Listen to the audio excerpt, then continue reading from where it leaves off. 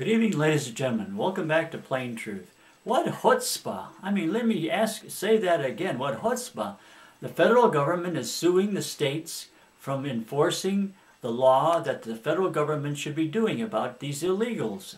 The federal government will not enforce the law about illegals. The state is moving in and making little laws over in their states, sovereign states, to take care of these illegals and deport them and stop them and ship them back. And the federal government is suing, can you imagine, is suing the different states like Arizona. The federal government has an awful lot of chutzpah to be doing all of this, to be suing the state of Arizona for enforcing a law which they were not enforcing themselves. The state laws were being passed to enforce the illegal, stopping this illegal immigration into Arizona.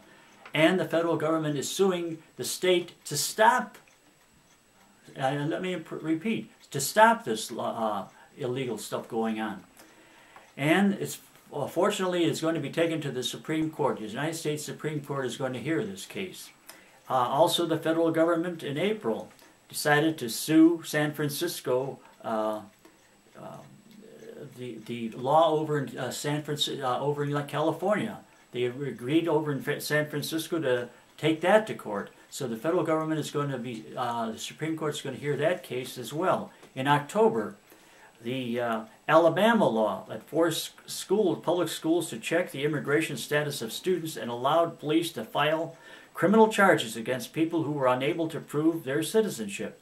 So we have all these different state laws, states trying to do, sovereign states trying to do what the federal government is deliberately neglecting to do. So let's hope that hope and pray that the Supreme Court will go and make sure that the citizens can oppose the federal government and their neglect of enforcing the law. Get rid of the illegals. They're not supposed to be here, and you better start enforcing the law or else. Thank you very much for watching.